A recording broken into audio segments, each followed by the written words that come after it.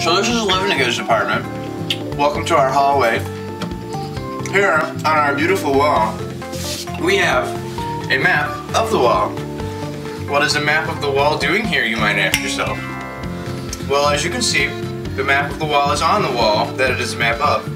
And it is to scale. Therefore, this map encompasses from here to here on the wall that it is on. Now, why would we need this map, you might ask yourself?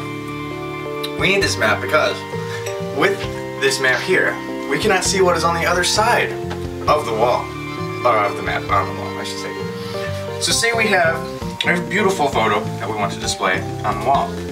Clearly we would not be able to see the photo on the wall. So we have to put it on the map.